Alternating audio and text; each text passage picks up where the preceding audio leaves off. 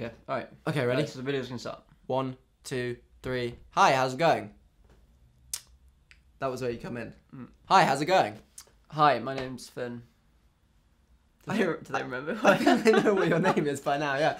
They might have forgotten, or someone might have subscribed in the last, like, 3 years, and they wouldn't know who you are, because you haven't been here. 3 months. How's life? Yeah, Finn?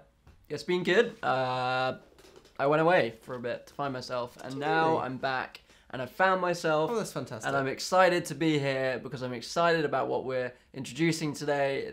You just love life. It's good. Good, well, I'm glad you're back. Thanks for coming back. Today... What's the problem? It's on your face. What do you mean, what's on my face? I go away for like 3 months. You've just grown like hair here. You've got Harry Potter glasses. Your hair's fallen back over your head. You've lost it. Little do these guys know that your trousers are pink. Enough madness. What are we doing today? Today we are sharing something that we have been out filming for a while. It's the 3rd episode of Following Heart, which is a series that we've been rolling out on this channel. Is it the 3rd or the 2nd? It's the 3rd video, 2nd episode of Following Heart. Because there was an introduction video. Yep. I got it. And yeah, this one is featuring Jillian Morris, who is a shark conservationist. And it's set in the Bahamas, so we got to go to the Bahamas to film it. That was a tough time. Well, it was. I mean, it was business. You know, we had to go there, and we had to do what we had to do. There was no sunbathing, no swimming, no sharks involved, nothing like that. Nah. It was very serious. But we are excited to introduce it. Anything else before they watch it? After you've watched said video, which is about to roll onto the screen in front of you, if you want to see some of the behind the scenes photos and a blog post about our time there and what we did and how we made it, we uploaded that to our website, and so you can go see that on JacksGap.com. That's my plug. Are you plugging your own website? Plugging my website. That is shameless. So without further ado, we are super excited and proud to introduce to you Following Heart Episode 2. This is the 3rd video of the Following Heart series. Yeah, Following Heart, the Shark Conservationist. A film we made about Jillian Morris. Yeah, well, Following Heart featuring Jillian Morris. Here's something we shot, edited, and we're uploading it to the channel. Enjoy.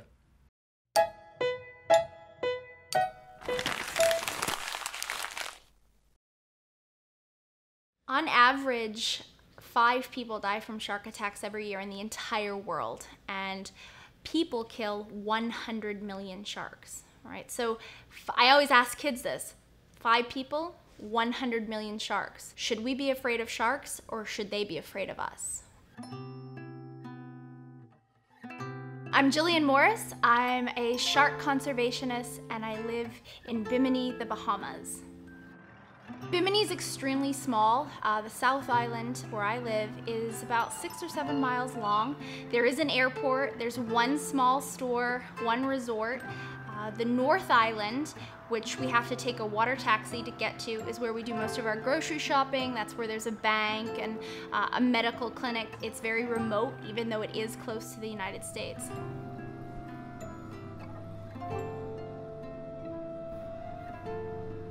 I absolutely love sharks. I've loved them my whole life. I probably saw my first shark when I was snorkeling when I was about 8 and was fascinated by it. I was fascinated by all ocean creatures. All right, so even our dog loves sharks, or we like to think she does.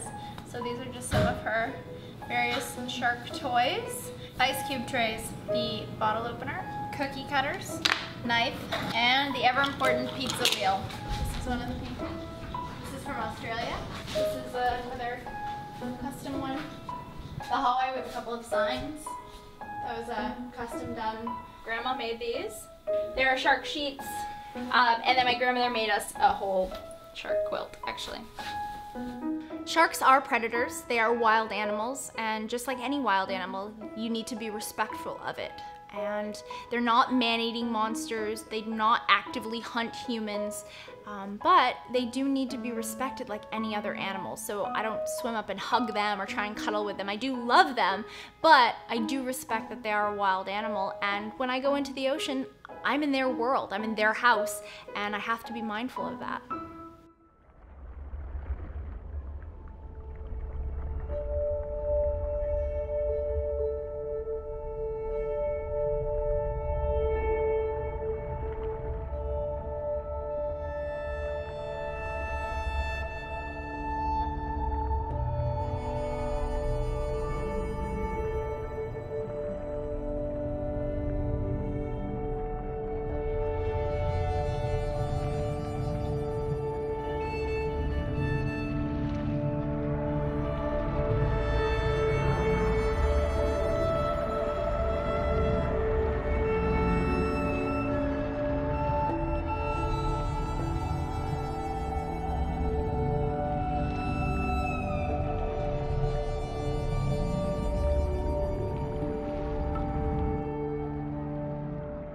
I really find my time in the ocean with sharks, it's quiet, it's peaceful.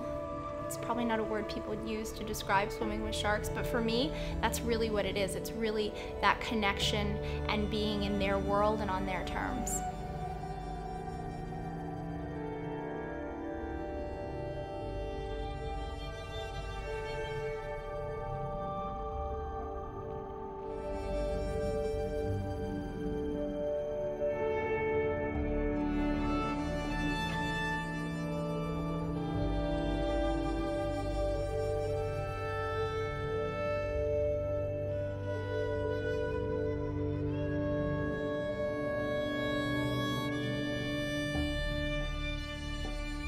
In my experience, taking people out and showing them sharks has proven to be very, very powerful in changing their opinion, their ideas about these animals.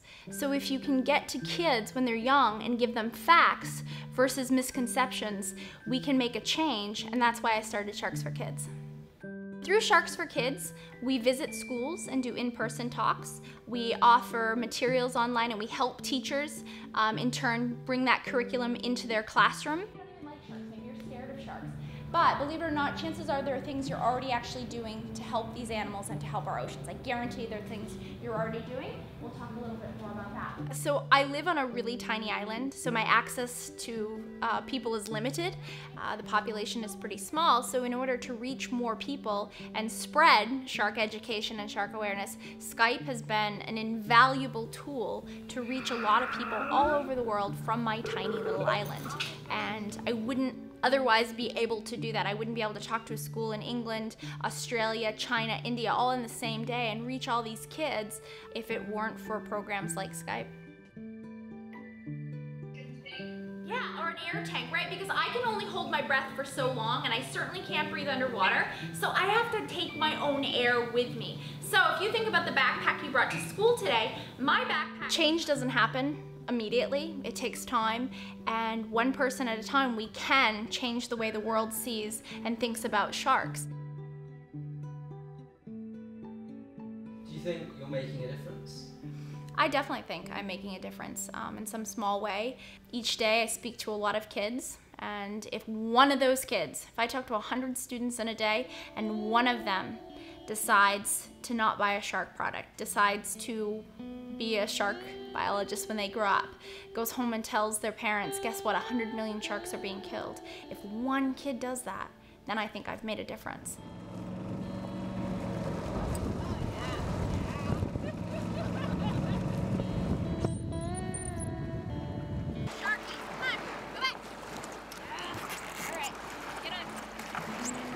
So that's, that's what I can hope, is that each day I'm able to connect with one person and it changes their mind, and maybe they're not afraid of sharks, or now they want to see them and they're excited about them, or they want to learn more.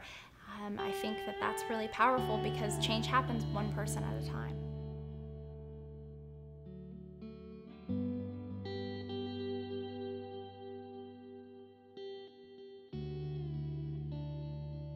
My adult life has evolved heavily around sharks, working with them, filming them, tagging them, doing science, and educating people about them. And I hope that I continue to be able to do this for as long as I can.